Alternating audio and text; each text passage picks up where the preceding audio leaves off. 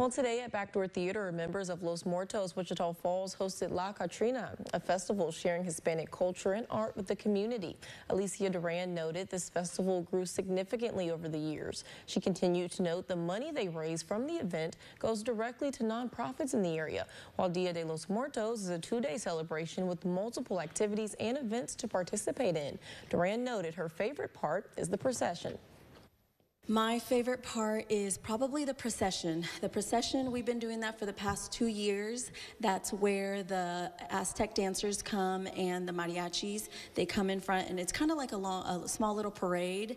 And all of the families that participate in the altar space are behind with their pictures of their past loved ones.